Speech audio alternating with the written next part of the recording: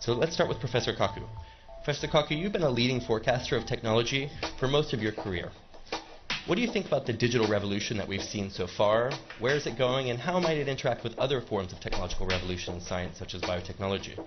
Well, in the coming years, computer chips will cost as little as a penny. That's cheaper than garbage, cheaper than scrap paper. So computer chips will be everywhere and nowhere, including our contact lenses. So when we put on our contact lenses and blink, we will go online. And who were the first people to buy internet contact lenses? College students taking final examinations. This means that my students will blink, and they will not have to memorize all the things I've been talking about. This is going to revolutionize education, because we cannot force students to memorize things that they can simply blink and get.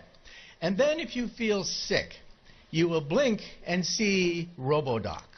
RoboDoc is artificially intelligent, talks to you in plain English or Russian or whatever, speaks any language, accesses the entire internet for sound medical advice, almost for free.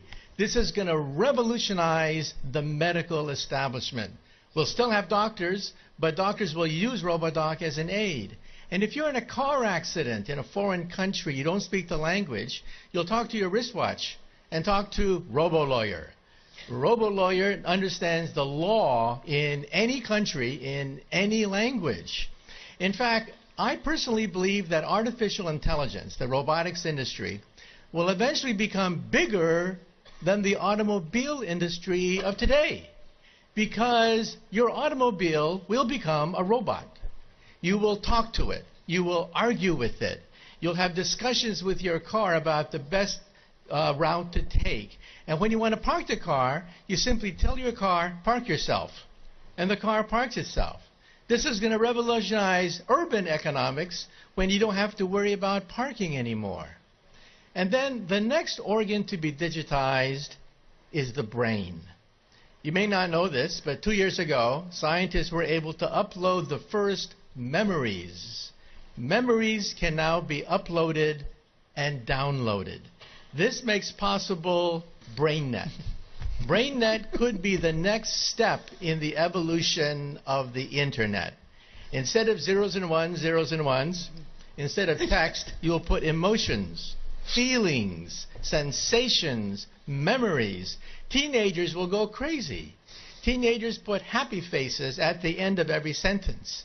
Why bother to do that when you can put the emotion of your first dance, your first kiss, your first whatever right there on the internet?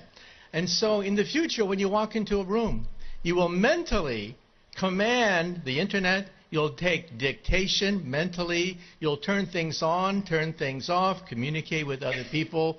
People will think of you as a wizard of some sort, mentally communicating with everything around you. That's BrainNet.